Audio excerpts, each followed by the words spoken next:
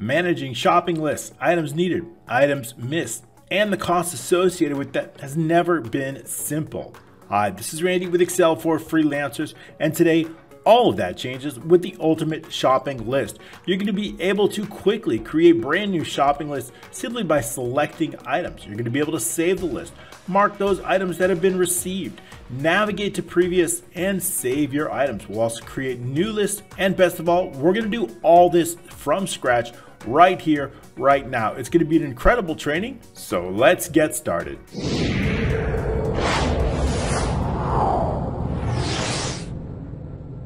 Alrighty, thank you so much for joining me. I've got a really fantastic and fun training, the ultimate shopping list. We all go shopping, we've all missed items, we all need items that we've forgotten. The ultimate shopping list is going to help you with all of that and a whole lot more. In fact, you're going to be able to create these applications and the list so fast, it is lightning fast. We're going to be able to locate items by category, by subcategory, selecting on those items, adding them to the list, selecting on an item once it has been completed and paid for. We are also going to keep track of the cost, the list total, the purchase total. We'll be able to save lists, add new lists. We're going to be able to print a list. We're going to be able to navigate to previous lists or next list. And I got a whole lot more in store for you. In fact, we're going to create all this from scratch right here today. If you like these trainings, I create these each and every Tuesday. All you need to do is click on the notification icon bell along with the subscription button, and that'll ensure that you get these trainings alerted each and every Tuesday. I also create trainings every single Saturday for VBA beginners. So if you're new to VBA or you'd like a refresher course, every Saturday I create a brand new beginners training. And so you want to make sure to grab that too if you would like. And don't forget, you can comment below. I'll respond to each and every comment. I am super happy to bring these to you. In fact, I'm not only going to create this shopping list, I'm going to do a whole lot more than that. For those members who are YouTube Silver members or Patreon members, I create an additional training each and every week called the Feature, Fix, or Focus. And that means I add brand new features. For example, this one, I'm going to be adding a mini dashboard. I'm going to be adding the ability to remove items. I'm going to be able to add lots of different things, and they're also based on your ideas. So if you have an idea, something you want to see in this training, I'm going to add your feature, or I'm going to focus on your specific area that you want me to focus on, or I'm going to fix something that may have been missed in the original training. So all that happens on Patreon or YouTube Silver. Go ahead and click the button below and we'll get you signed up. And of course, that also includes hundreds of other trainings of previously updated applications. So you'll have a whole library that you have way beyond YouTube. And that's, of course, a free workbook download and an additional training. So I hope to see you there on Patreon or YouTube Silver. All right, let's get started with this training. I'm going to go over a brief overview of exactly what this application is we're going to build. Then we're going to build it together. Basically, we have to create a brand new shopping list. We can then select categories. Any category, for example, meats and seafood, beef. Maybe we want to select on a beef, and it's going to add that to the list. If we click on a button again, you're going to see it adds to the quantity. So lean ground beef, the more we click on it, it simply adds the number. We can also select from item here. So we can also just type in RE, and it's going to add in whatever we want. So we can also select items from the list here. So we have two options for that. We would put in a market name here, so we can save that. And then we can also add in a date. So very simply, we'll put in a long date and then some notes here. That's it. All we have to do to create that shopping list. If we have selected items, we've put them in our cart or we've already purchased them, we can keep track of them here. And then all we need to do is just save our list, and that gets saved up. We can look up previous lists by using the previous, and back to the next list. We can easily display that. So very, very easy to work with. We can add items to a previously saved list. So that's very easy. We just need to save it. It is relatively straightforward, and that's why I'm really excited to bring it to you, because I'm going to walk you through every step on how to design this incredible application. In fact, we're going to get started right away on this. So what I'm going to do is I'm going to take this sample and I'm going to drag it over to my other screen, and I've got a blank worksheet here. Now this worksheet, let's take a quick look at it. This is where we're going to build our shopping list. It's zoomed in a little bit. I've got a database of shopping lists. Those are previously created shopping lists here. So we have a list ID, which is unique to every single list. We've got that market, the date, notes, the total, and the purchase total. Now the list total means basically all the items that you have in your list. The purchase totals are those that you've purchased, so we can keep track of both of those. Then we have an items. Now this is basically a database of all items. Of course, with 627 items, I hope that helps you. Of course, this template is absolutely free. All you need to do is click the link down below, look for the word download, and I'll make sure to get that to you. And then we have the list items database. Now this list items database is all the items on the given shopping list. So for example, for list ID 1, shopping list 1, we have these items, and there are also more down here for 1, so they can be in any order. These are for items list 2, so we're going to be going over that. And then 3. So we have the data already. Let's go ahead and start designing this sheet. It's going to be relatively quick because this is not a large application. So what I'm going to do is I'm going to take those first 2 columns. We're going to keep them as admin. So I'm going to color them gray.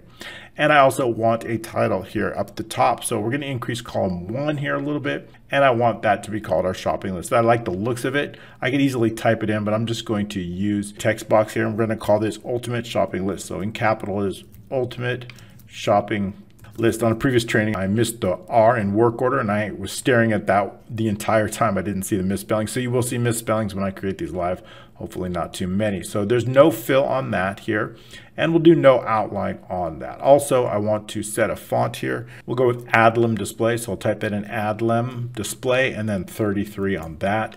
Also, we'll extend that all the way over to, let's say, J around here. We will set the color. I've got some colors here that we'll be working with, some saved colors. Actually, not the fill color, but we'll use a text fill color here.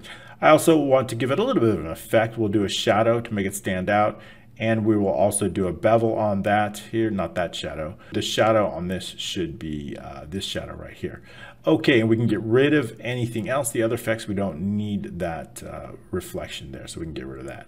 Okay, I like the way that that looks. Relatively simple. We're going to get rid of those grid lines. We're going to add a background to that. So what I'm going to do is I'm going to go into the page layout. In the background here, I'm going to select from that. So we're going to select from file. And I've got one saved here called background. So we'll insert that.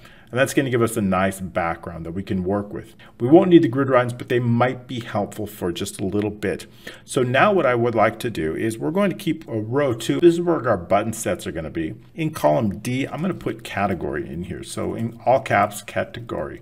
I want the list of those categories right here. I want the subcategories to go in here, subcategory. And I want items. Now items are going to be 2 columns, so we're going to merge and center this. So we're going to do home and then merge and center. I want those all to be actually a little bit big, so we'll do the bold on that here. And then what we're going to do is going to give a format. So I'm going to use Control-1. And then what we're going to do is we're going to do the fill. And I've got some saved colors here, so we'll do fill effects. And I'm going to use this green to this light green here. So I've got them saved, and we're going to click OK. And then OK, we can also center those and bold them. Okay, that looks pretty good. I like the way that looks. We'll add some borders all the way around here. And that's pretty good for this. Then what I'm going to do is I'm going to skip column H. In column I want to put some information here. So I want to put the market in. So here's the market name. And then next to that in J is going to be our field. Below that, I want the date field. And below that, I want the notes field.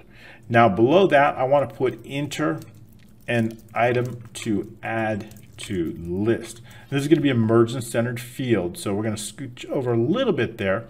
And what I want to do is I'm going to use these 2 fields. Let's going to use L through M on that one. So L through M, I'm going to merge and center those, and I'm going to left justify that.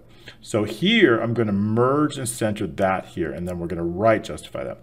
So here's our fields here. We're going to add some more fields here. So I want the list total. So we're going to put that in here, list total. And I also want a purchase total. So the list total is going to be all the items on the list. So we'll go ahead and merge and center those across these 2, holding down the control, merge and center, and right justify. Now those fields in which users will enter, we're going to merge and center this. Our notes needs to be a longer field, so we're going to merge and center and left justify that. Those fields in which users are going to enter, we are going to color those white. So these fields are all going to be white, so we're going to give it that white. And then what I'll do is I'll give it a border here, so we'll just use black on this one. And then we'll go border, and then I'll do the black on the top, right, and bottom, and I'll do a dotted line on the left here. So that's going to be sufficient. And then here for our labels, we're going to do just the opposite. So formatting those cells here. Control-1 will also get you there on the top left and the bottom, clicking OK. Okay, that's good. I do want to give these a color here. Actually, we're going to also do the top and bottom. Control-1 We're going to do the middle here. Let's give them a little bit of a color, although that color is actually almost the same as the background, but it adds a little bit of consistency. It's going to be this color right here. Okay, so that's almost the same as the background. You won't be able to tell the difference on that. I like the way that that looks. We are going to right justify these because these are our labels here, so they should be justified. The date is going to be a long date, so we're going to set that format. Everything else is going to be text. These, we're going to set those to either currency or accounting. Currency is fine in this case, and these are going to be formulas. All right, so here's where our items are going to go added in, and we're going to set some conditional formatting here. And then what we can do is we can go to view and we can turn the grid lines off so we don't need to see those. Saving our work so far. Let's go ahead and add in some pictures here. I've got a logo that I've created with Midjourney, and so we're going to put that into here. And it's going to be a bit big when I first add it in, so we can reduce the size of that. And that fun little logo is going to go right about here. Buttons are similar. So what we want to do is I need to create categories, subcategories, and items. I want to have our information here. This is our list. I want to know if it's been added. So I'm going to, let's just copy this here. I'm going to paste the formats right across here. They're going to be very similar. That's a little bit off the screen. Let me move to the right so you guys can see every step that I do, pasting those formats right here. So I want to know that it's added. I want to know the item name. I want to know the quantity here. Also the item cost, and lastly, the total cost. Now the total cost is going to be a formula. We can add that in right now. So the total cost is simple. Only when there's a value at quantity and item cost, when both of these contain values, then I want to put that total in. So we're going to use an equals if, and then it's going to be an and. So there's going to be two conditions. The first condition is going to be if that quantity does not equal empty. The second condition is going to be the item cost does not equal empty. So when those conditions are both true, we're going to close it. Then what do I want to do? I simply want to multiply the quantity times the item cost here. However, if either one of those are blank, if it's false, we're simply going to put blank. Okay, great. So I like that. Now all we need to do is just copy that and then paste that formula all the way down to a large number of rows. So we'll do all the way around, right around here. Okay, I'm going to paste those formulas in here, and perfect. So now that they've been copied, so now all we need to do is enter 1 and then 200, and that's going to be perfect. Okay, so we also want to format those. So let's go down to a large row down here. Right about here should be sufficient. And that's our total column. And then what I want to do is shift here. And then what we want to do is just format those, and we'll use the currency. Okay, very good. Now everything's formatted accordingly and perfect. I like that. Now, whether it's been added or not, we're going to insert. You use a symbol for that. Now the symbol, we're going to enter either one. So either it's going to be this symbol, which is our Wingdings 254 when it's been selected, or we're going to use the Wingdings 111 if it's not selected. So regardless, we need to make sure that the font is the Wingdings font for that column. So what I'm going to do is I'm going to just, again, scroll all the way down to a large column here, something that encompasses all, holding down the shift and making sure that the font there is Wingdings. That's what I want to use. Okay, very good. So saving our work so far. And now what we want to do is we want to make sure that we have everything we need. And we're going to add some shapes in that. Now remember the categories. I want to know all the categories. If I have an item list here, here's my items here. Notice we've got a lot of categories. I want a unique list of categories. And that category is going to be right here. I want to create shapes based on those unique lists of categories. So we need a sample shape. So basically, when I create that, I need some kind of a sample shape. So we're going to insert that. And we're going to do shapes here. And I'm just going to create a square shape. Something about this width should be fine. And we'll set the height. Okay, so that's sufficient for us. Now what I'm going to do is I'm going to set a shape fill here, and I'm going to set a shape outline here. We'll use a dark outline here or black outline. That's sufficient. So the reason is I want that to change once it's been selected. This is going to be our sample shape, so we want to make sure that that's formatted exactly as we want. So we can just put, let's just say our longest one is drinks and beverages. Okay. So drinks and beverages. So we want to make sure it fits, which it does. And I think that's fruits and vegetables is also a little bit big. So we want to make sure that when we create a button, we make it the button the size to our biggest. So we see fruits and vegetables. This is probably our biggest one right about here. It's about the same. So we want to make sure the size of the button works properly with it. Okay, so it does. So everything looks good.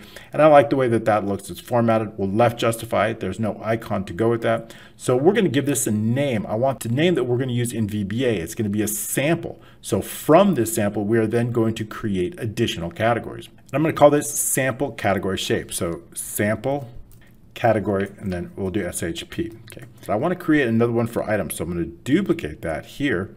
And I want to create another one for sample item shape. So we're going to use a slightly different one. Let's color that. It's going to be a little bit lighter on that one. So that's what I want, slightly lighter. This is going to be for our items. I'm going to use 2 columns of items, one here and one here, because we've got a lot of items. So when we select a category, our subcategories will list. When I select a subcategory item, we want all the items part of that subcategory will display. For example, let's take a look at this. If I've got drinks and beverages, if I select that, I want to know all the types like energy drink, drinking water. So I want all those subcategories to be displayed. When I select soda, I want to know all the items that are sodas that are available for me, and then we can select those. So that's exactly how we're going to do it. And so for these 2 samples, we can place them off to the side. We don't need them visible for our purposes right now, but we've got an admin. Let's go add some things. I'm going to need to know that selected list ID. Now remember, each individual shopping list has its own ID. So when I select a shopping list, I need to know what ID it is. Now I've got a named range for that. If we go into the formulas, names, and we look under list ID, we see that we have the list ID here. So I want to know that list ID 1 is on row 4. So the first thing is I put that list ID 1 here.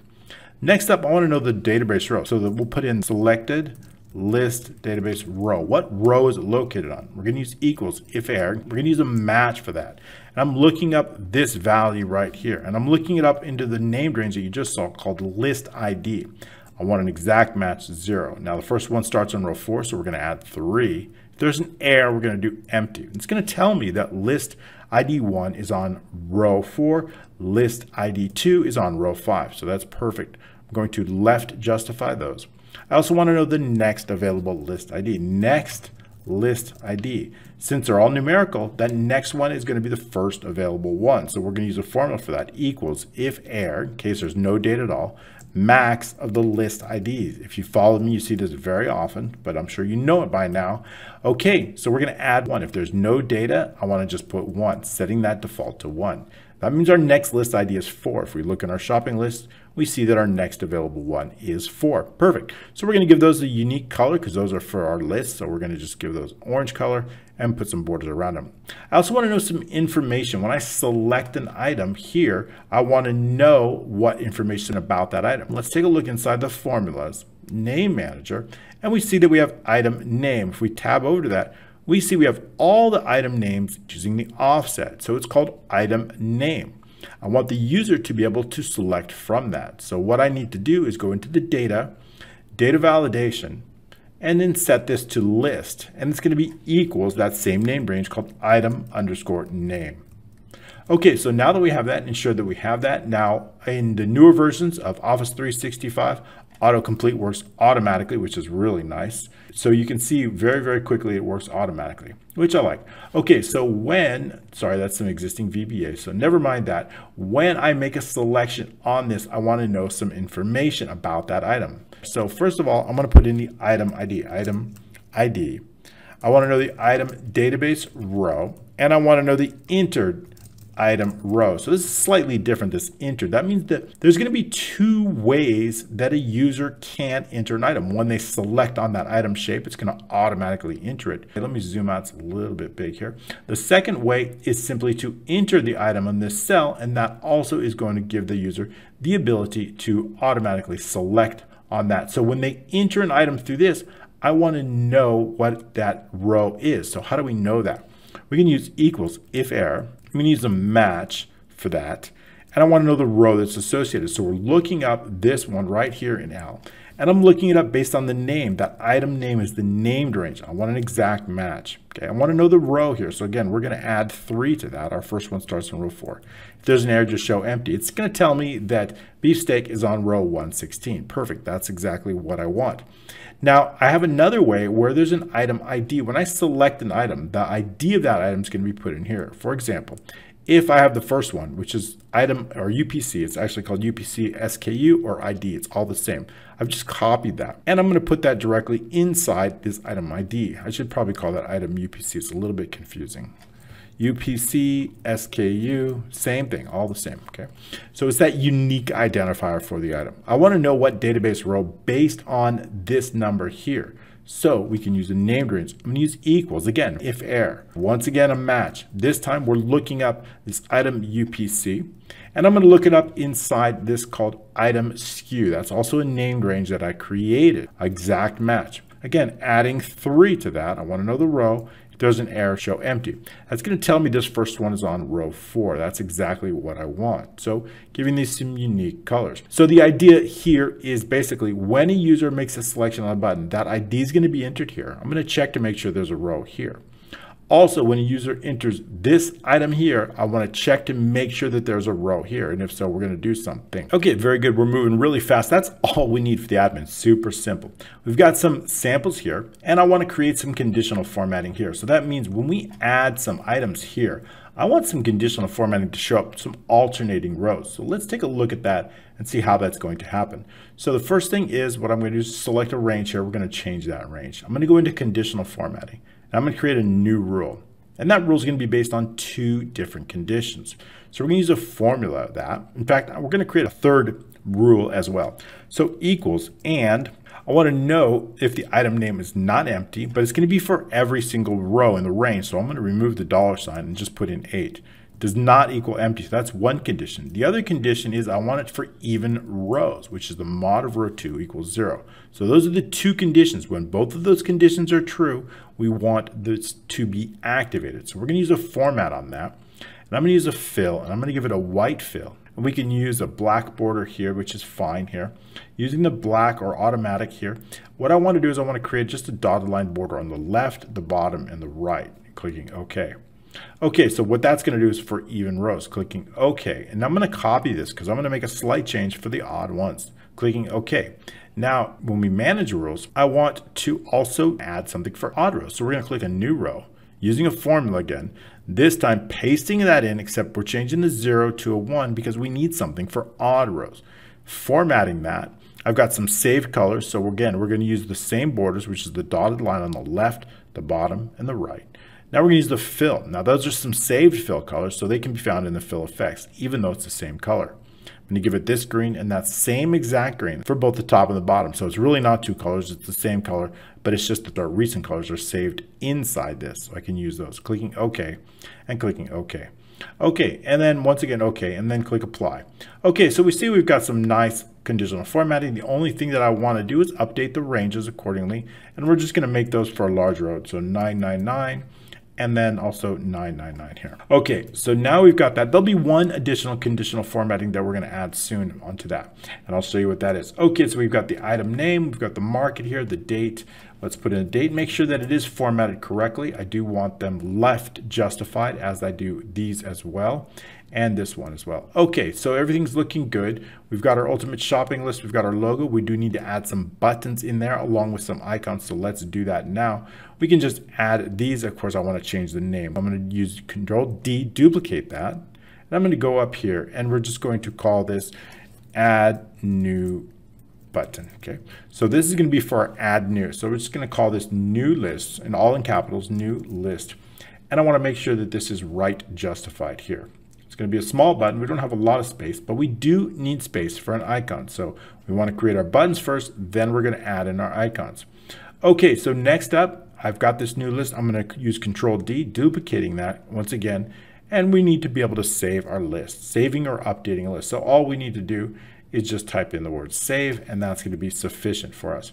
Next up, I also want to be able to delete the list. So again, duplicating that once again using Control-D. We'll just change this to delete list. And of course, we need to print it and take it to the store with us so we don't forget anything. So we are going to print the list. And lastly, I want some navigation abilities to go from our previous list to our next list.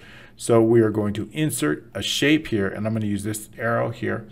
And we're just going to remove the top and bottom and then bring it down. We do want to format that. So if we take a look in here, the shape height is 0.27. I want to make this exactly the same 0.27. Well, 0.27. Okay. Once we get that formatted just right, using the same shape fill that we have used, that same dark color that we've used, and I believe there's an outline on the same color outline on here. Okay, so this is going to be for our previous. So we're going to type in previous. And we also want to make sure, I'll do this in all in capitals actually, in the sample I didn't previous. And we want to format it. Notice it doesn't fit, so we're going to use Control-1. And I'm going to go into the text options here. And I want to go into this text box here and change those margins, 0, 0, 0, 0. And then, oops, spelled that wrong. Then what I want to be able to do is I want to center that all the way. Okay, so now everything fits quite nicely. Just add a period for the abbreviation point. Once we have it just the way we want to, all we need to do is just duplicate it for the next. And I want to make sure it's centered. This is actually for our next. I'm going to duplicate that. And then we're going to switch this around. So what I'm going to do is go into the shape. Then we're going to rotate this and we're going to flip it horizontal. So that's perfect for our previous. We just need one for the next. So we're just going to change the text on this one. Control-A to select all the text. Next. Okay, so now we have our both previous and next. And now what we're going to just going to line those up a little bit. And I like the way that looks. Perfect. Okay, so we'll adjust the sizes and the spacing in just a bit. Now we're ready for those icons. We always want to make sure that we are first adding all the buttons and then the icons, because everything that gets added later gets on top. So when we insert our pictures, placed it over the cells in this device, the newer versions have that. We're going to go into icons, and I've got some saved icons. I'm just going to select all of those, and we're going to click Insert. I'm then going to change the size to all of them to 0.2.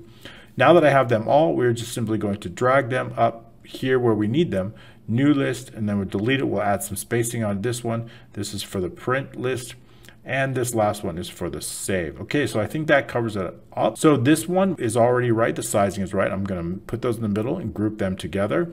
For this one, the save, I can reduce it. We have limited size, so I'm just going to make sure that it's a little bit squeezed in. We can also change the margins, but I think we're okay. And then grouping these, we want to group them individually. We'll make this one a little bit bigger here, so we have room for the icon. And then of course, we want to make sure that we're always going to be consistent with our sizing. And print list looks good, except we need to add a little bit more to the button here. And then let's move this down here just so I can see what I'm doing. Grouping that, and then previous and next will bring those out. Okay, very good. So now what we want to do is we want to line them up. We can use our selection tool to do just that. I want to line them up horizontally, and I also want to space them accordingly. So perfect. Okay, so I like the way that that looks, and we can bring them up here, and I'm going to group them together. I'm going to use Control-1 again. It's already showing up here. I want to make sure that inside the properties we are moving but not sizing with cells. So if I decide to increase these columns, give it a little bit more spacing to allow the buttons, I can do just that, and those buttons won't change. Okay, saving our work so far. Everything's looking good. We've got our conditional formatting. Now, as I had mentioned before, we do have an additional conditional formatting, so we might as well add that in right now. So when I insert that checkbox, for example, insert symbol, I want to insert this box for an empty, right? That's going to show that they has not yet been added, or through VBA, we're going to insert one that has been checked. So as soon as that it's been put in the cart or we received it or whatever, we want just a single one is fine. Okay, so very good. And I do want them centered here. So I'm just going to scroll down here all the way and center those, holding the shift down, and then we'll just do centered. Okay, so the idea is when something has been selected with this character, now what character is that? Let's take another look. When we insert the symbol, we see that that checkbox here is Wingding's character 254. So when that character equals 254, I want to make sure that we are going to cross anything out. So if I've got a quantity here and another price here, I want to make sure that it gets crossed out or strike through. So how do we do that? Well, we're going to go into the conditional formatting here, and I'm probably not going to use it on this one. I'm just going to start here through here. So we're going to go into the home, conditional formatting, manage rules. And in this case, what I want to do is create a brand new rule. And I'm going to use a formula. Now, newer versions of Excel has a checkbox feature, which is really cool, except I want to make sure to build these for any version of Excel. So that's why we're doing this. I want to make sure that this is good regardless of what you're doing. So we're going to use, it's going to be column I. So we're focused on column I in any row that's associated. So we're going to remove that $ equals what? Character 252, 252, I believe that's what it was. And then what we want to do is we want to format that. And then we want to go in the font, and I want to strike through on that. And I'm going to change the font color here, use a gray font. So it's a little bit lighter. Clicking OK, and then apply. Oh, 254, I forgot that number. Okay, so 254, we'll just clear that, that's correct. And clicking OK. So now when we click apply, we see that whatever we've entered here is automatically strike through, and that's exactly what I want, but not this column. But we do want to update that. I want to make sure that the range here goes all the way to the same row. So we're just going to clear out the 17 and change it to 999. And it's going to apply to all those rows below. Okay, so if it equals this character, we know. Great. So as soon as I copy and paste this character down here, that's automatically going to get strike through. Perfect. That's what I want. Okay, of course, VBA is going to take care of that. When we check it or uncheck it, just a single selection is going to automatically make that change for us. So that's going to be nice. Okay, so what we're ready to do, we've got just about everything we need on this screen. We can zoom out a little bit here, saving our work. Now what I would like to do is I want to have a unique list of categories. So I'm going to take this sample category through VBA, and I'm going to create a unique list, and I want to start it right there. So how do we do that? Well, that's going to happen through VBA. So what we're going to do is we're going to go into the developer, and we're going to go to Visual Basic. And I've got some code that's going to help us. Now I've got two of them open, right? The sample and the shopping list. So I'm going to minimize that sample. This is the one we're working in. Now we've got two modules in here, screen macros, which is going to help us with those shapes, and our shopping list macros. So we're going to go into the screen macros. And we have something called refresh categories. I've typed this code out for you to make it a little bit faster, but I'm going to go with you every single step. We've got some variables, item shapes and category shapes. I'm going to go over these variables as we need them in the code. So that's going to help you. Category shape is a shape variable here. So what we want to do is, of course, when we refresh the categories, any categories that are already here, I want them deleted. Now, inside our updated version on Patreon and YouTube Silver, we will have the ability to add new items. So I think that's kind of important. Okay, so what we're going to do is I've got this sample category shape. The first thing we want to do is clear out any existing categories. We're going to give those a very specific name. They're going to have a name that contains item category and then a unique identifier. So for the first thing we want to do is I want to loop through all of the shapes inside the sheet. And I want to make sure that no other shapes other than these categories contain that string called item category. Okay, so once we do that, we're simply going to loop through that. So let's go back in here. So if we're going to check, I want to look in the name of that shape. So we're going to loop for each category shape, for every single shape in our shop list shapes. Shop list is the name of that sheet that we're working on. It's called shopping list here, but our code name is called shop list. See it right here, shop list. Okay, so what we're going to do is I want to loop through every shape inside that. And I don't think we need this unless there's more than one, so we can remove that. If the in string, using in string, we're looking for some string inside the name of this shape. If inside that name it contains item cat, then I know we should delete it. So basically, this simple loop, 3-line loop, will delete all of the item categories. I want to set an initial top and left position, right about up here. I want that first category to appear. So I need to set that top position based on, let's say, cell D4. And I also want to set that initial left position also based on D4. So we can do that. And I've got variables here called left position as double, top position as double. We probably won't need these too much. So the left position is based on the shop list D4, the left position of D4. Top position is also based on D4, but I'm going to add 3. In other words, I don't want it right up so high. I want to put it a little bit below, and that's why we're going to add 3. Okay, now we're going to turn our attention to the items database. This is our items database. The idea is this: I want to look at all these categories. And from the entire list of categories all the way down to row 627, I want to determine a unique list.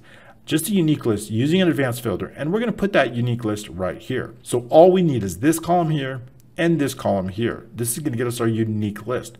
Once I have those, I'm going to loop through these unique categories, and I'm going to create a shape based on each one of those. So here's how we're going to do it. Once we go in and determine the last row of our items database, we need to run an advanced filter, so I need to know the last row. And it's going to be based on column A. If it's less than 4, that means we have no data. We can exit out. I want to remove any criteria. Now, this is very, very important, because if you're on a sheet that already has a criteria, such as here, this criteria here, or this criteria here, it is going to take on the old criteria. I don't want any criteria. There's no filter. All I want is unique values without any filter. So it's important to delete that criteria or filter before we attempt to run a new advanced filter that contains no criteria. A criteria would go right here between the commas. There's no criteria. If we look at the IntelliSense here, this little help pop-up, we add a comma, we see that we have something called criteria range, but it's empty, right? There is no criteria range. The reason is we're only going to focus on column C. C is our category, so C3 through C in the last row. This is our range of categories. We're running an advanced filter. I want to take that and I want to copy it to new range.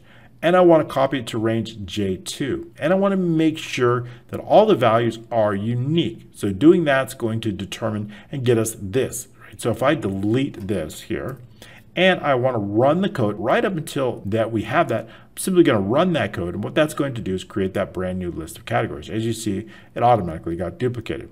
Okay, great. So next up, what we want to do is we want to determine the last results row. If we look in here, we want to know, based on column J, what is the last row of a result? That's going to be row 8. So we need something to do just that. Let's drop this down so we can see both. And we'll bring this up here, giving us a little bit more space.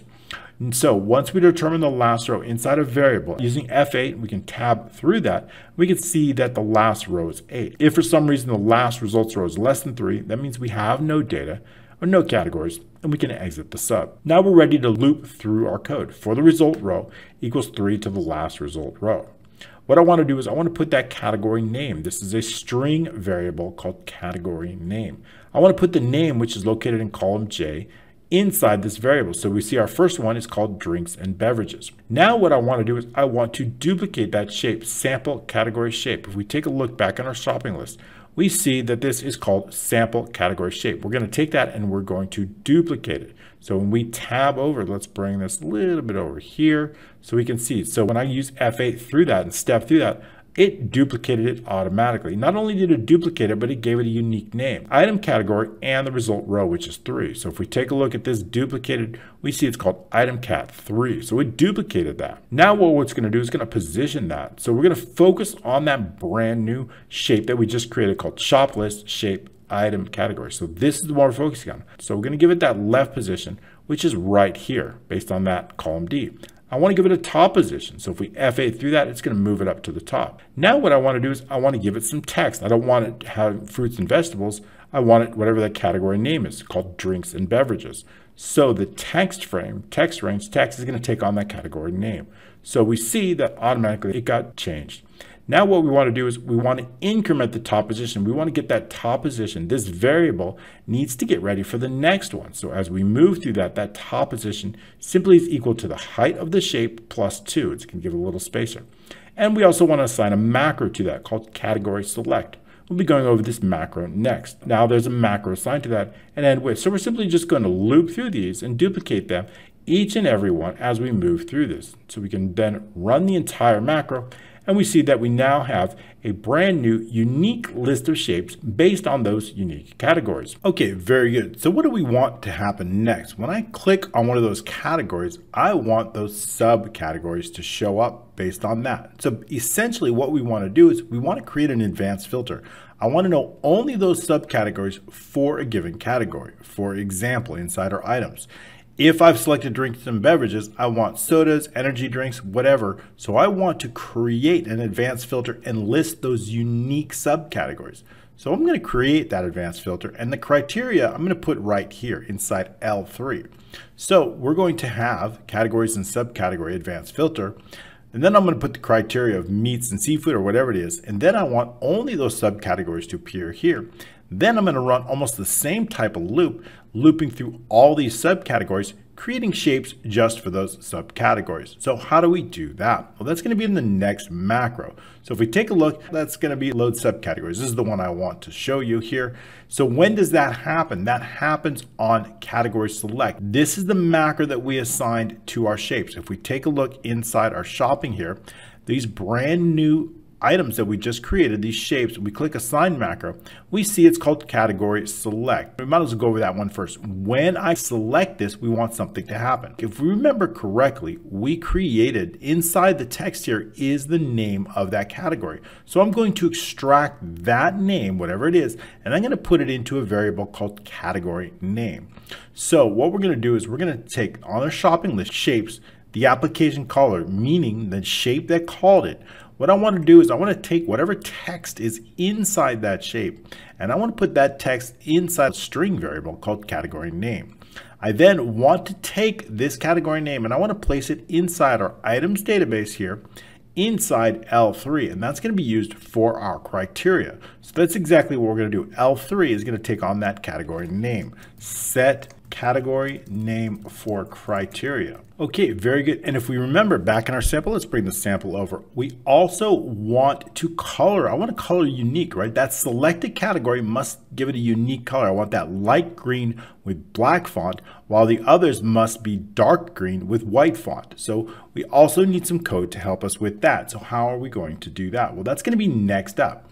So the first thing what I want to do is I want to color all of the existing categories that dark green color. I want to ensure that all of them are that dark green color. So how do we do that? Well, first we need to recognize what colors there are. So I'm going to look in the shape format and I'm going to look at this shape fill. This is the color. If I go into more fill colors, I want to translate that color into an RGB value. So I see it right here, 6, 144, 42. That is the RGB values that I want to color all of them to. Then the selected one's going to get that light green. So to do that, we're going to focus on all of the shapes, but only those that contain item category. If the shape contains this text string item category, then I want to give it a color. So that color, again, we're going to take the fill color, RGB, is going to equal to 6, 144, 42. That's that dark green color. I also want to make sure the font color is white. There's a few ways we can do it. Here's one way. Item shape, text frame, characters, font color equals VB white. So this is one way. I'll show you another way in just a moment. But I also want to make sure the one that we selected, I want that to go to light green with a black font. So how are we going to do that? We're going to focus on application color. Again, that's the name of the shape that called the macro. So we're going to focus on that. I want to give it a fill for color of 192, 255, 192. And that's basically just that light green color, right? If I were to select here, it's just a light green color. I can change this one if we want to, just to see what that color is. Here, I think it's this one here. So I want to give it this light green color, and then we would just go in and grab those RGB values, whatever the fill color is. So whatever fill color you like, just go into more fill colors and grab the RGB. I don't think that was it. Okay, so continuing on. So then we have that 192, 225, 110. So that's that light green color. That's the background color, which is the fill for color, RGB. Fill for color is our background color of the shape. But we also want to color the text. Now remember, we use this up here, text frame for white, but let's do something a little bit different. Again, we can use the name of the shape, application color. This time we're using text frame 2, text range, font fill for color, RGB. So this one's a little bit longer, and this one's going to be an RGB value. 000 is a black color. That's the color that I want for the font. So that means when I select a category, it's going to change that color. Okay, great. So once we run it, again, remember to review, we're going to take the category name, we're going to put it directly in L3, get it ready for our advanced filter. We're going to color all the shapes dark green, running a loop with the white font. The selected category is going to take on that light green with the black font. Then we're going to run a macro to load the subcategories. That's the macro right here that I want to go over with you now. So we're doing all this, then we're loading the subcategories. So the first thing what we want to do when we load all the subcategories, I want to remove any subcategories that might be there. Each one of those subcategories are always going to have a unique string called subcategory. If the shape contains that string, we want to remove it. So we're going to loop through that just like we did earlier. I'm going to set that initial left position based on column E, and I want to set that top position based on row 4, adding 3, just as we did before, setting that initial value. Now I'm going to focus on the items database, just as we did before, running a brand new filter here, that advanced filter. This time we're focused on both categories and subcategories, so columns C and D. We do need a criteria. It's going to be L2 through L3, and the results are going to be in N2. So that's exactly that advanced filter. Once we know we have data based on the last row, C and D columns starting at row 3 all the way to the last row, running that advanced filter, that criteria L2 through L3, and the results are going to come directly into N2, unique being true, very important. Determining the last results row based on column N. And if it's less than 3, we can exit the sub. Again, we're going to do a loop just like we did before, for 3 to the last results row. We want to extract that subcategory name from N. And then what I want to do is, once again, we're going to duplicate our sample category shape, giving it a unique name. This time we're calling it subcategory and the result row. Remember, before it was called something different. We called it item category. Now it's called subcategory. So we're differentiating between the categories and the subcategories. Very important. Again, we're going to focus on just that shape that we just created and give it a new name. Left position, the top position, giving it the text. It's going to have that subcategory name, setting the top position, and then increasing that top position so the next subcategories are positioned lower. And then assigning a macro called subcategory select. We're also giving that a macro.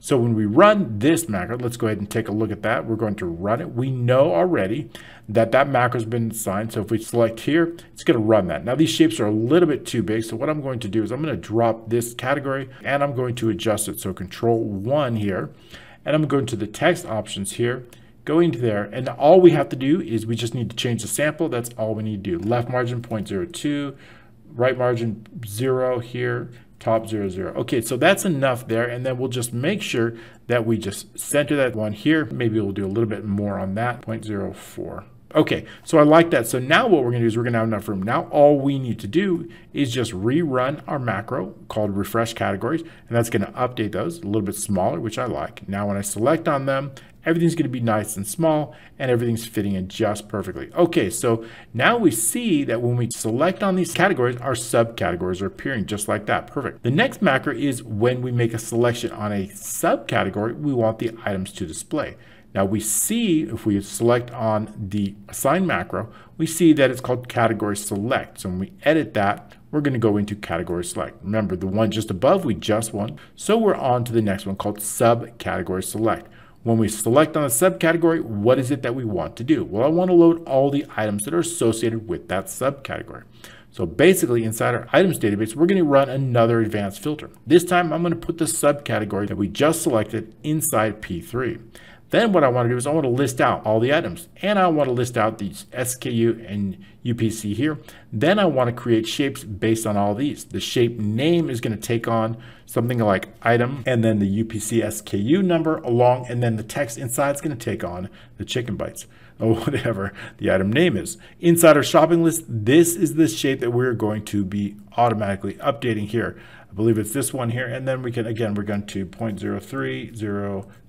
Okay, so I also want to make sure that we formatted this one accordingly. Okay, so I like the way that that looks, and I'm going to save it, but it is this item that we are going to be duplicating called sample. Actually, this should be called sample item shape. This is our category here. This should be our sample item. So we need to update that because it is our item slightly different. So this could be called sample item shape. That's the one I want to duplicate. Saving our work so far, we're going to go back in to subcategory select. When we select that subcategory, we want to take that category name. We're going to extract that. It's going to come again from the text inside the shape that we've selected. We're going to put that in P3. That is our advanced filter. Remember, P3 is our criteria here, and then we want the results to come here. So we're going to run just another advanced filter. I actually want to update the colors. Our subcategories also get colors. Remember, when I select it, I want that selected one to go to light green, and I want to make sure the rest go to dark green. So we're going to do exactly the same, but this time with our subcategories, where we loop through all the subcategories. If it's a subcategory, I want to color those background dark green and the font white. For our selected subcategory, giving it that light green color and the black font. So that's what we're going to do with the sub. Now we're going to load the items. So we've set our criteria here, and now we're going to load the items, and that's the next one right here. So we want to clear all the existing items on the screen. I want to make sure that they're all cleared. How do we do that? They're going to give a very unique name called shop item. That's the unique name that we're going to assign to the items. Probably don't need this. When I remove more than one shape with this, then I use the on air, but this is probably not necessary, but it's okay to keep it there. So we're going to remove all the existing items. Probably don't need this one here, not necessary. Then what I want to do is, again, run another advanced filter based on the items database, just as we did before, except this one must be slightly different as it encompasses different data. We need to include the SKU, we need to include the item name, and we need to include the subcategory. So it's going to be all the way from A all the way through D is our original data, and our criteria is P2 through P3, and our results are going to come R2 through S2. So that is the advanced filter. A3 through D, Criteria is P2 through P3. The results are R2 through S2 and unique to be true. Determine the last results row based on column R. If it's less than 3, we're going to exit the sub. This is probably not necessary. It's pretty fast already. This time we're setting an initial top position and left position. We're basing it on column F. Now the only different thing is I want to alternate odd, even. So that means I want 2 columns of items because there's a lot of items. So that's why I've used columns F and G. So they're going to take on both of those. And I'll show you how we do that. Setting the item width is going to be based on column F minus 5. So it's going to set a fixed width for our shape, and item height is going to take on the height of the sample shape. So we're going to take that sample item shape, and I want to make sure that we set an item height for that. So once we have that item height and item width, we are going to then run a loop through all of our results. So all the results that we got, I'm going to run a loop from 3 to the last results row. So here's how we're going to do it. We're going to take that item ID and put that into a string variable from column R. I also want to take the item name, another string variable from column S. Now is where we duplicate that sample item shape one we just updated. We're going to duplicate that, giving it a very unique name called shop item and the item ID. So shop item along with the item ID gives us a unique name for that shape. Once we have it, then what I want to do is I want to set that top position. Now what I want to do is I want to know what column to put it in. Are we going to put it in column F or are we going to put it in column G? So how do we know that?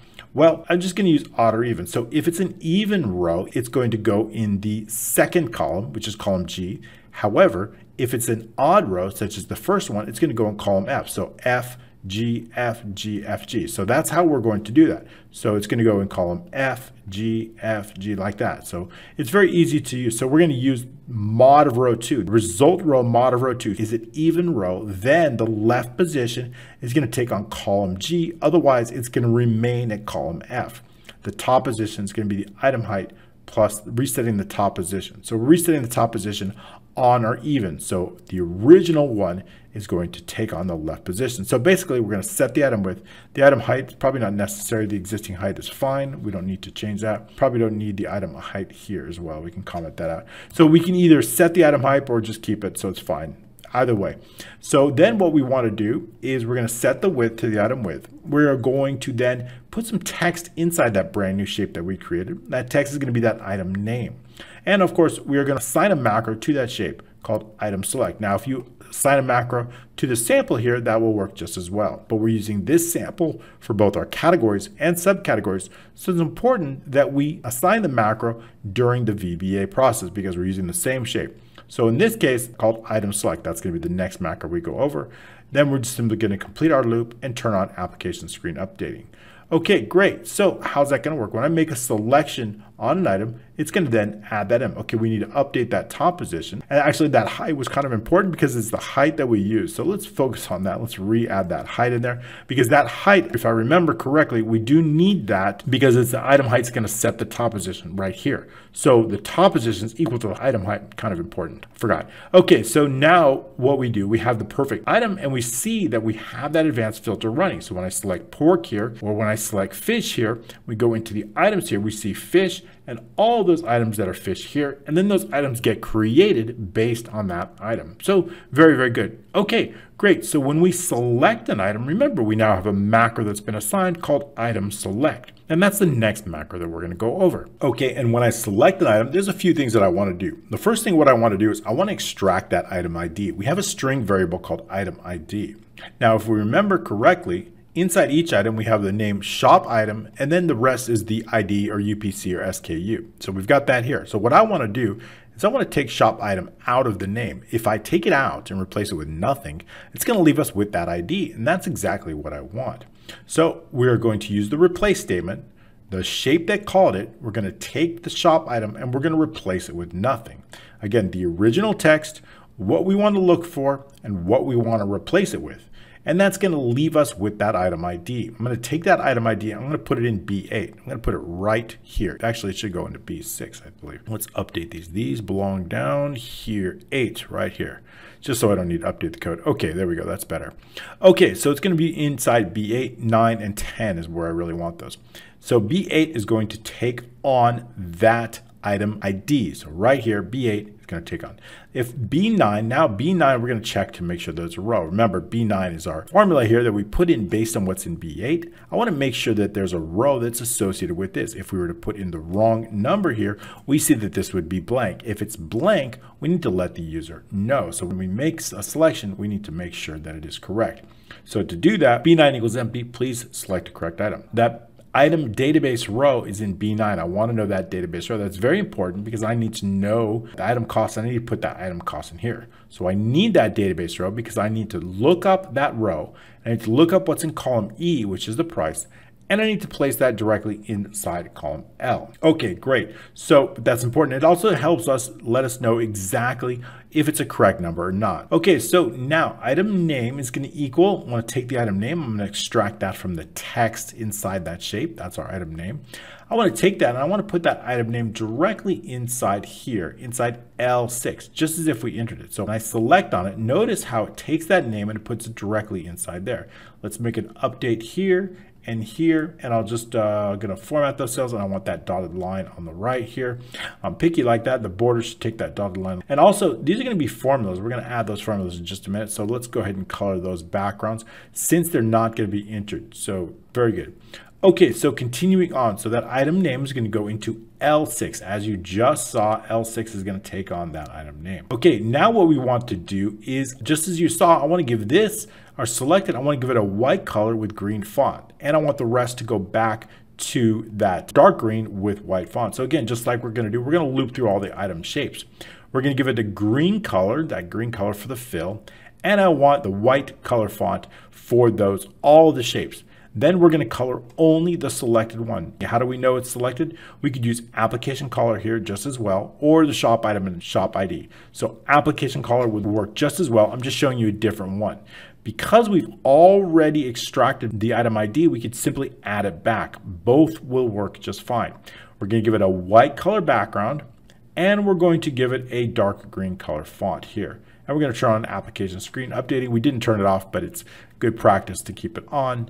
Okay, so, and that's simply going to do just that. So now we see that we've added it to here. So everything we select automatically gets their name added here. And you see also the ID is here and the rows associated here. This is important, that row name, because if the user enters their own item from our list here, we also need to make sure that there's an accurate row here in B10. So that's very important. Okay, very good. Next up, now what happens when I add something to this list? Now, either when I select it or when VBA places it, I want to do something. What do I want to do? Well, I want to check for two. I want to add it to this list. But what if it's already on this list? If it's already on this list, then of course, I want to just increase the quantity. In fact, let's go ahead and center this here. There we go. Okay, so if it's already existing, I want to increase the quantity. If it doesn't exist, then I want to add it to the first available row down below. Okay, so how are we going to make all that happen? Well, we see already that when we select an item, there's a change to L6. Also, when we select an item here, there's a change to L6. So regardless of whether we're selecting here or whether we're choosing from a drop-down list, there's a change. So basically what we can do is we can create a macro based on the change event of L6. And that's exactly what we've done. So what we're going to do is we're going to go back into the VBA. We're going to focus on that shopping list sheet. I'm going to uncomment that out. And we're going to focus on worksheet change. Again, if you want to find it, worksheet, and then we can look inside the change event. Now it's going to be a change on item change. We're going to focus on L6. If not intersect, target. And basically all that means is if there was a change to L6, not and nothing cancel each other out, making it a true, a double negative. So that means if there's a change to L6 and we want to make sure that L6 is not empty. If both of those conditions are true, we're going to run a macro called list add item. If we want to find the macro on that, all we need to do is right click and go to definition.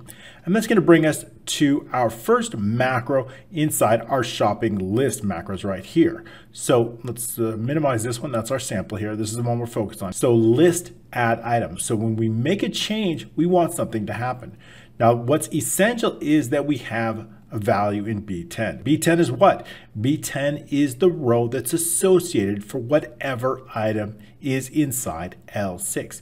If for some reason B10 is empty, we know it is an incorrect or empty value. So if B10, that's the first thing we want to check. If B10 equals empty, then please make sure to enter an existing item. We can exit the sub. Okay, so now what we want to do is I want to make sure that both the item database row based on the item ID here is the same. So if B9 and B10 are different, what I want to do then is I want to take the value of the column A, that UPC, and I want to place it directly inside B8. For example, if I make a selection on here and I look at sliced strawberries, you see that it got added already because we uncommented it out. Let me just comment that out again because I want to show it to you without action here. So I'm going to comment that out. Once I do that, nothing will happen. So except it is going to return. So here, if I select something and I see that this is row 5, the database row is 5, and I see that our item ID has a database row of 229, they're not the same. So what I want to do is I want to look up the UPC in row number 5. So I'm going to look at 5.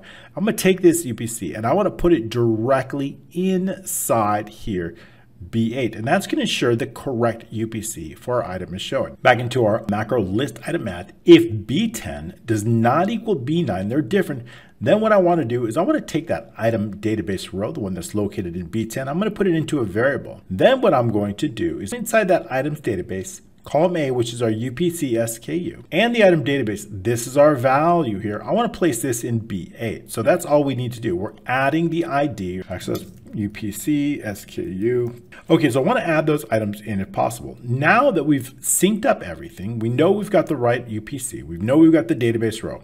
We're going to set the item ID to what's in B8. I'm going to put that into a variable. And I want to put the item database row in B9, so we're going to put that into a variable. I want to set the item row to 0. We're going to look up that item row. I want to make sure that it's 0.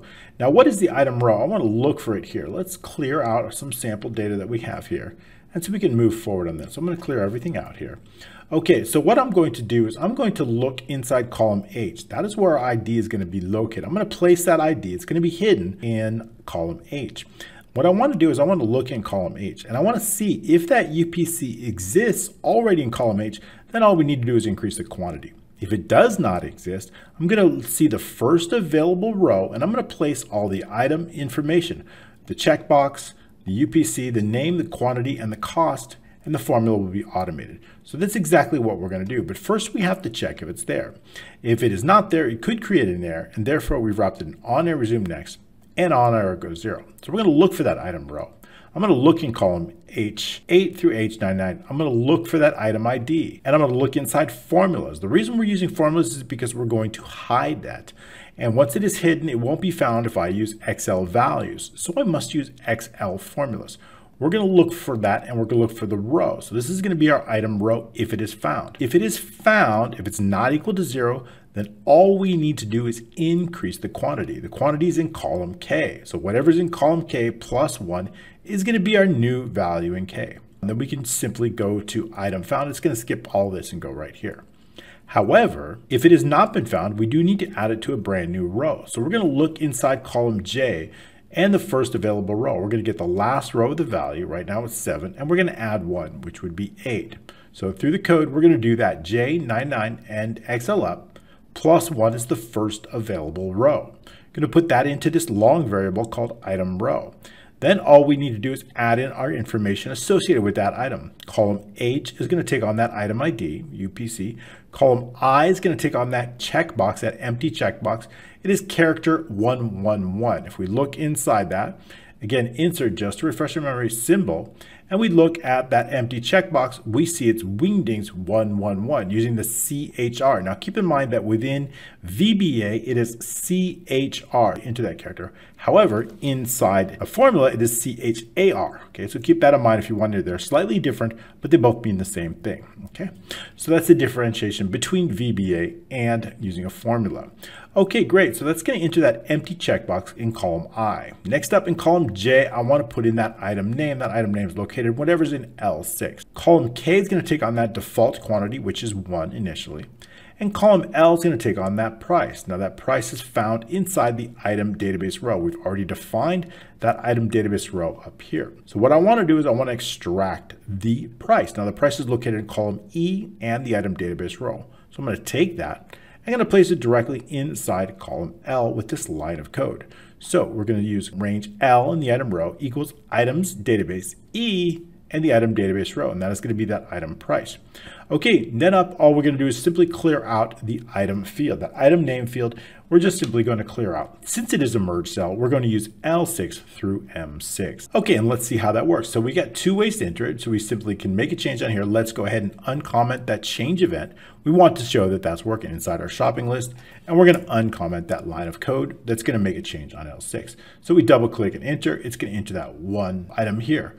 So we have Sprite. If I were to enter it one more time, Sprite 1 liter, we see that it's going to change the quantity. Okay, great. If I enter smoked salmon and I click it one more time or 2 more times, it's going to increase that quantity or whatever we do. Okay, great. So things are looking really good. Now we're able to add items.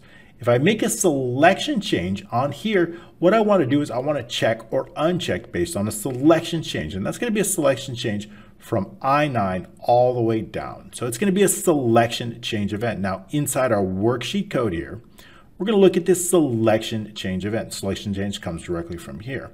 And that means when a user makes a selection, we want something to happen. If the user makes a selection on more than one cell at one time, such as this, we don't want anything to happen, so we can exit the sub. If the target count large is greater than 1, then we're going to exit the sub.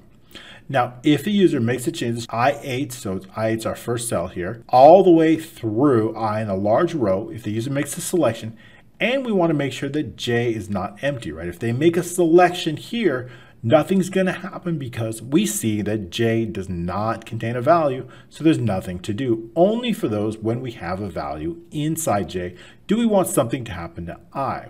And what do we want to happen? Well, if the current target value equals character 111, which is that unchecked box, then we want to enter the character, which is that checkbox, which is character 254.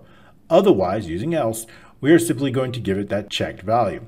And then we're going to select another cell. The reason we select another cell is so that the user can make a selection on the same cell again if necessary. So if I click on here, it is going to be automatically set. If I click on it again and again and again. So you can see how quickly we can show those selected items simply by selecting them. And then conditional formatting takes over, crossing out the item and also changing the font to that gray. Okay, very good. So we've got that. We now have completed our list. Now what we want to do is we want to be able to save the list, add a new list, delete, print, and previous next. So the first thing we are going to do is assign those macros, and then we're going to use those buttons. So what I'm going to do is I'm going to use Control. I'm going to select on the buttons, and I'm going to click Add a Macro. Now it's going to be List New. That is the macro that we've already created, which I'll be going over with you right now. We have another macro for Save List. So again, holding down the Control, right-clicking, using N, this one's going to be for list, save, or update. So we're going to select on that. Deleting a list, we can delete a list if we want to. Again, doing the same thing, list, delete. And also we want to be able to print our list. So that's going to be relatively just a few lines of code on that. List print is here. Next, I want to navigate to a previously list. So we're going to right click on that, and that's going to be list previous. And lastly, we want list next. So we're going to right click on that and list next. Okay, so let's get into these macros. The first of it is called new list. When I select on that, I want to clear a bunch of cells and I want to make sure that the total cost is not cleared. Notice the formula is still there. So we're going to be clearing out all the way from H8 all the way through L, and also column N is going to be our database, and I'll be going over that in a moment, so we want to clear that out. So that is called the new list. So let's take a look inside our shop list macros. Now the first one we went over was list item add. We already went over that. Next up is the list new. So again, very, very simple. We're simply going to take a bunch of cells and we're going to clear it out. Now keep in mind, I also want to clear out any list ID, clearing out here, and I'm going to take the next list ID and I'm going to put it directly inside B2. So to do that, after we clear out all the cells, whatever's located in B4, which is our next list ID, I'm going to place that in B2, and and we're going to select J3. J3 is our market, and that's going to give the user the ability to automatically enter. So when we click new, it's going to do just that. Okay, very, very good. Next up is the save or update. So let's add some information to our market. I'm going to raise these buttons up a little bit. It's easy to click, so we're going to raise that list up just a little bit. We don't want it right on top, so we don't want to accidentally click on it. Okay, so let's put in Fredder's Food Fresh Farm. Okay, so now we have that. Now we're going to put in a date, 1/15 here. I want to put in some notes, and we also need to put in our total. So test notes. And so let's select a few things. Lobster tails are very nice. Now what I would like to have is some totals. I want to know the total list, and that's very easy. It's going to be equals the sum of basically everything in this column. Relatively simple. We'll just use a large row, and that's going to be everything on the list. However, what I would like to know is if it's been purchased or selected as it is here. I want to make sure to total those up. Essentially, just those selected I want to purchase. So we're going to assume that when they're checked, they have been purchased, and I want to total those up uniquely. So how are we going to do that?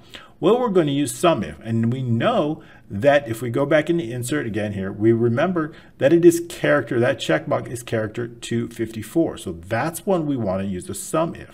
So how do we do that? We can use equals SUMIF, and then we're going to do the range. Here's our range based on a large row, so I8 all the way through 999. And then what is the criteria? It's going to be character, again, 254. 254 is our character. And our sum range is located here in the total cost, and again, using the same 999. So we simply want to total only those that have been selected. And we see that it is 604. As we make a selection, it automatically totals based on that. So we can quickly see that the purchase total changes as we make selections or unselections here very, very easily.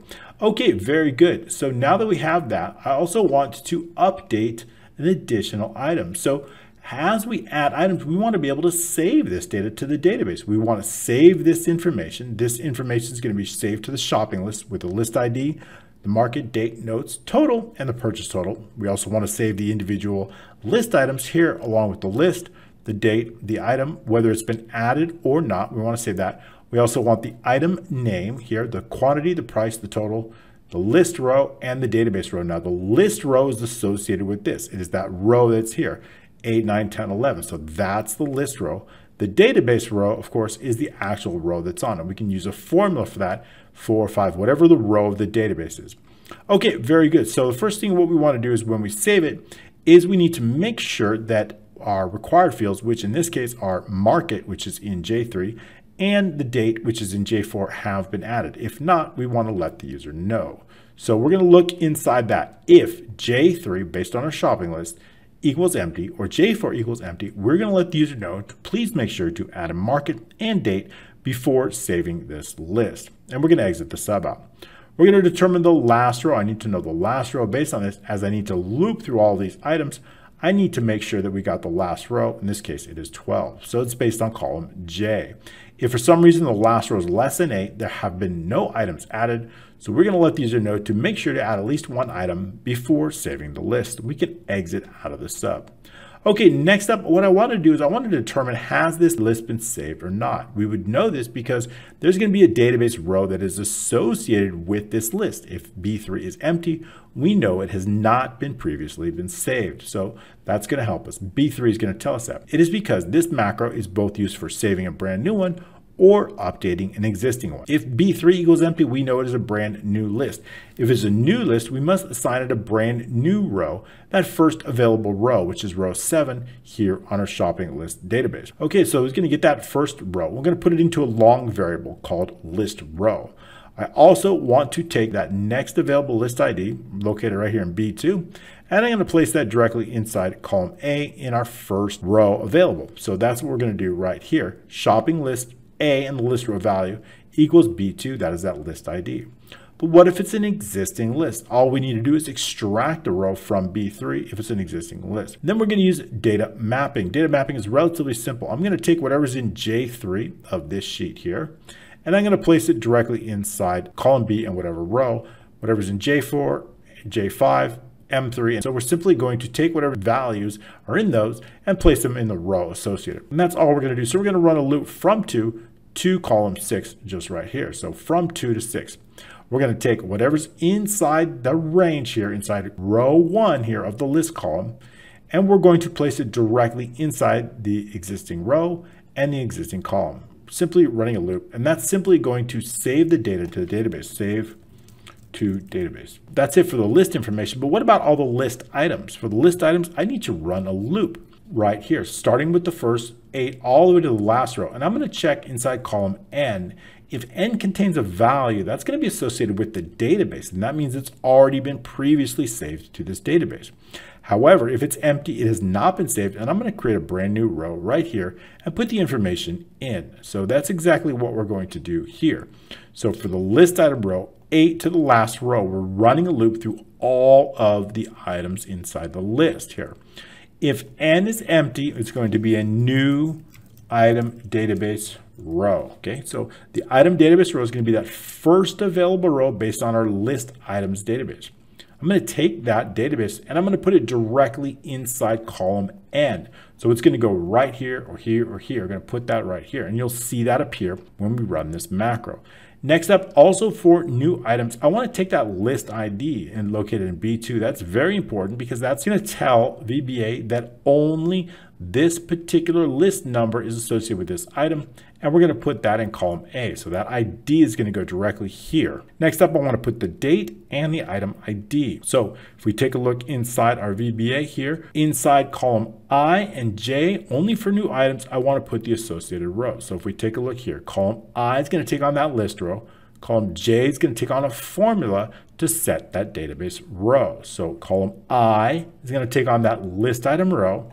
Column J is going to take on the formula that will set that row. If it's an existing item, all we need to do is extract the row from column N. So if it's an existing, it's already been saved, that row is going to be here. All I need to do is take that row and put it into a long variable called item database row.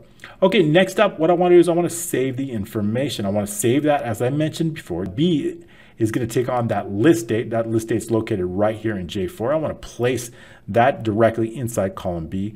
Next up, everything we can do in a single line from C all the way through H is simply equal to whatever's located here in H all the way over through M. So that's relatively easy.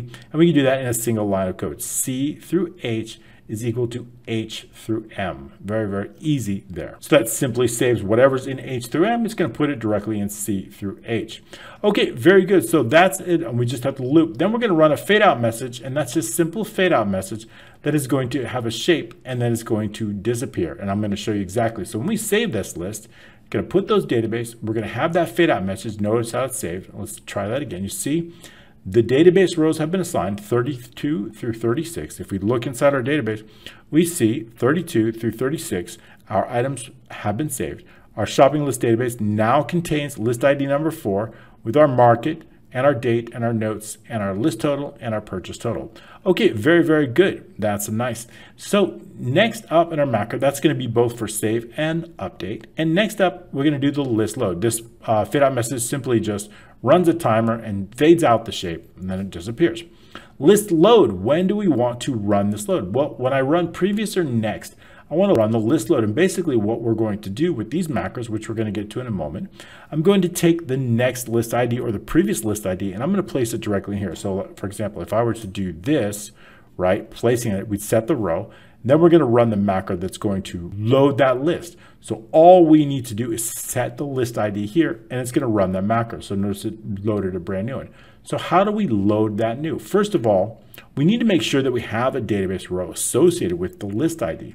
If there's no row, then we can exit the sub. So if B3 equals empty, we're going to let the user to please select a correct shopping list. We're going to turn application screen updating to false. That's going to make things a lot quicker. Inside our long variable, we're going to put whatever's in B3, that is our list row. I'm going to clear out a bunch of fields associated with any previous shopping list that might be there. So we're going to clear out all these fields here and all these fields here, not the total, of course. And we then run a loop. Now, when I run a loop, we're going to use data mapping. I'm going to then bring in this information back into our form, except not list total and not purchase total. Why not these? Because these are calculated, right? I already have a formula that's going to handle these. I don't need to bring this value here or here because the formula is going to take care of that for me just fine. So this time we are running data mapping loop, but only from 2 to 4. So really column B through D, and that's all we need. So that's exactly what we're going to do. From 2 to 4, we're going to take whatever's inside the list row and the list column, and we're going to put it directly in this range. What is that range? It's J3, it's J4, or it's J5. That's it. Very simple. Now what we're going to do is we're going to load the list items. I need to know all the list items associated with list ID 4 or list ID 3.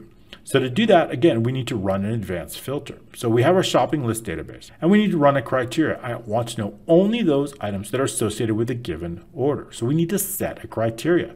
And that criteria is right here called list ID. This is linked to B2 in the shopping list, which is our list ID. If we remember correctly, inside our shopping list, B2 contains that ID. If I know that list ID, I can then run an advanced filter and return only those items that are associated with that given shopping list.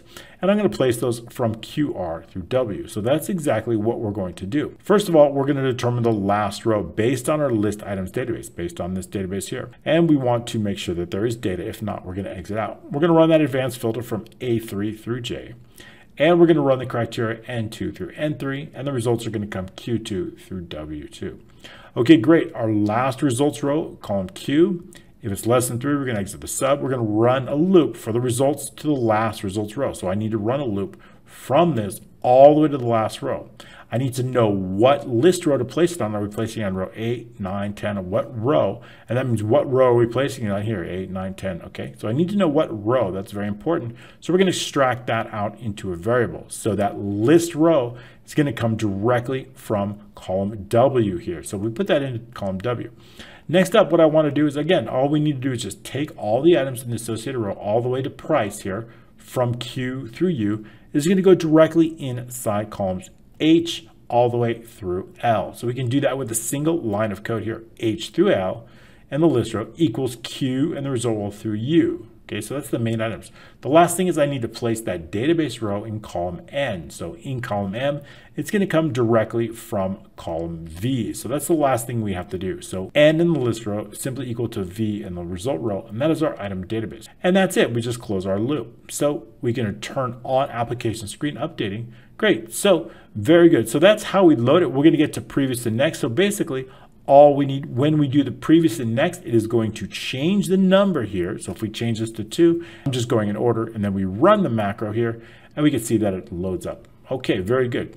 Next up, delete. If I want to delete an order, I can do just that. Let's go ahead and create a brand new order, and then we're going to delete it. We create a new order. We can just create a test and then put a date in here.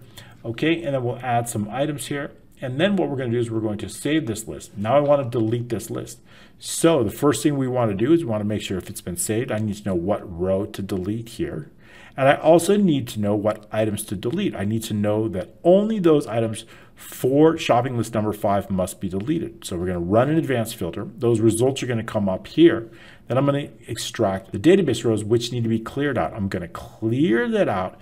And then I'm going to resort the list. So this is how we're going to do that. So first of all, we're going to say, are you sure you want to delete the shopping list? If no, we're going to simply exit the sub. If B3 is empty, then we know it has not yet been saved, right? If I add a new one and I don't save it yet, B3 is going to be empty. If it is empty, then there's no databases to delete, and we can skip that action. So if B3 equals empty, we're going to set that up right here. We can go to not saved. It's going to skip it right down to here. Okay, next up, if it has been saved, I can take that database row and put it into a variable here. And then within the shopping database, I can delete the entire row. Okay, so that's going to delete it. But now we need to focus on the items. I need to clear out and delete the individual items associated with that shopping list. So focusing on the list items database, setting the last row, we're going to run again another advanced filter exactly like we did with the same criteria, getting the same results here. So there's no difference. N2 is our criteria, Q2 through W2 is our results. We're going to determine the last row of the results. If it's less than 3, we're going to skip down here and go to no items, although it should never be. Then what we're going to do is we're going to run a loop for the result row equals to the last result row. So basically we're running a loop all the way down. I'm going to look for the database row. Once it's found, I'm going to then clear the contents of it. So it's going to create a blank row. So we're going to do that here. So the item database row is based on column V and the result row. So that is our item database row. Then we're going to use clear contents. We're not going to delete the row. The reason we don't delete the row, let's say I'm running through this loop and I need to delete row 7. If I delete entire row 7, it's going to mess with this. We're running a loop. So we shouldn't delete it, right? Because it's going to mess with these results here. So what I want to do is I want to clear the contents out, and then I want to resort the list based on the ID. So we're clearing the contents out from column A through J. Then deleting creates issues with the results, so we're not going to do that. Now we've run the loop, we've cleared out, we've removed all the associated list rows. Now what we're going to do is we're going to run a sort. So we're going to focus on the sort, clearing that sort, and the list item database basing on an A4. We're going to sort it ascending based on that list ID. And I want to include the range A4 through all the way through J in the last results row. That's going to make sure to include the range, okay? And we're going to apply the sort. That's it. So let's take a look at that. So if I go into the shopping list here, and I want to delete this test order, and I click delete, we're going to get that. Are you sure you want to delete that? Yes. So it's going to delete it. It's going to add new. Okay, we're going to take a look in this. There's no longer 5 here. We're going to look at our list items. There's no more 5 here. We see the results of the 5 came here, and it deleted rows 37 and 38, and 37 and 38, and cleared out. Okay, then it resorted the list, which is probably not necessary because those were the last 2 items, but it still worked just fine.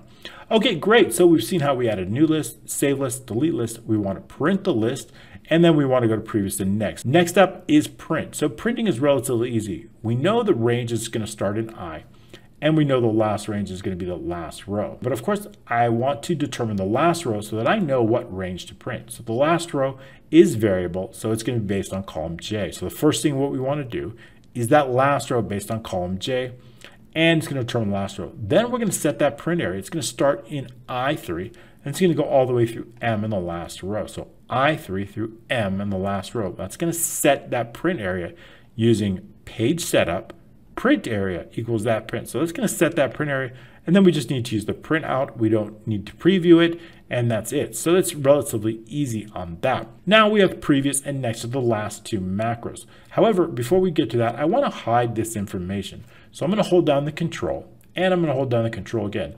This is informational, and we do not need the end user to see it. So we want to easily hide it.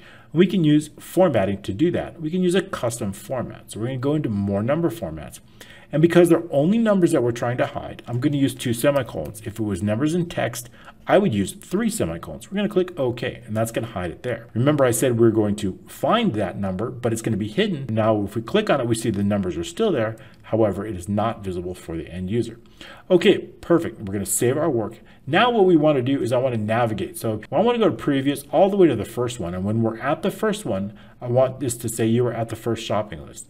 When it comes to next, I want to navigate to the next one until we are at the last shopping list. So how can we do that? Well, essentially all we need to do is reduce this number. However, if they get deleted, we need to look for the next lowest number because, for example, we may have deleted list ID 4, we may have 5, and we may have 3, but 4 may be gone. So what we need to do is we need to check for that. So with the previous, we're going to determine if B2 is empty. Why would B2 empty? It might be empty if it's a new list or something like that. We want to just set it to the last available ID. Then we're going to run the list load. Remember, all we need to do is change B2 to whatever's the last one. We're going to use the max function. And that means I'm going to take all the list IDs and I'm going to look for the highest one of value. So for example, if for some reason this was empty, let's delete it, and I use previous, it's going to go to the last created one, which was 4. So what we're going to do is we're going to look up the maximum number, the last one, which is 4, and I'm going to place that directly inside the shopping list. And then we're going to run the macro that we already went over called list load. So B2 is going to take on the highest ID, and then we're going to run it. Okay, so then what I'm going to do, if I've covered that area, only when B2 is empty, the list ID is based on B2. I want to check to make sure to see if it's found. I want to know what row the current ID is found on. Just in case there's nothing found here, I want to double check through VBA. So we can use the find to do that based on the list ID. We're going to look up that list ID. Okay. If the list ID is minimum, let's say we've deleted list ID 1, but we only have 2 left. 2 would be the minimum. If we're at that minimum already, then we need to let the user know. If the list ID equals the minimum, using minimum function of the list ID, this is our named range, we're looking for the minimum value, you are at the first shopping list, and we can exit this up. If the list row is 0, then existing not found. We didn't find it. We're going to set B2. I'm just going to set it to the last one available and load the list. If the list row is 4, so we're just checking all these conditions to make sure they're at the first one. If their list row is 4, meaning here's our list row 4, that's the first one also. And if it is, we're also going to let them know that they are at the first shopping list. Okay, as long as they're not at the first one, we can then simply determine B2 is going to be the shopping list row -1. So whatever that list row is, -1. So basically, if the list row is 5, we're going to set the list row to 4. Once I know the list row, we can set the value in A, which is going to be the previous ID, list row -1. So for example, if this is the list row here and the previous ID is here in 1, so I'm going to take that one, I'm going to put it directly inside B2, and then I'm going to run the macro to list load. Next is almost exactly the same. We're going to check to see if it's empty, meaning there's no value on 2, I want to set it to the first one. So for example, if there's no value for some reason, and the user decides that we're going to go next, it's going to go automatically to that first value, which is ID 1. So to do that, if B2 is empty, we're going to simply set B2 to the minimum ID, the lowest ID possible, the first list ID in the list. Then we're going to run the macro and exit the sub. Okay, we're going to set the list ID, again at B2. We're going to check for the row. I want to make sure that I know the row. We can use the find. We can also use the row that's associated right here in B3, but in case that's empty, I want to then use VBA to check for that. If the list ID is based on the maximum, if it's already on the max, in other words, if the list ID is 4, we're already at the max, we need to let the user know that we're already at the max one and to give them a message box that looks like this. You're at the last shopping list. So that's what we want to do. Okay, very good. If for some reason the list is 0, no existing, we can just simply set it to the last one available using the max inside B2. So that's just going to set to the highest value. If it's not already the highest value, all we need to do is locate that list row and then add 1. So we locate the list row here. Then what we're going to do is we're going to add 1. So A plus 1 is going to take on that number right here inside B2. And so we're simply going to add that and then run the macro to list load.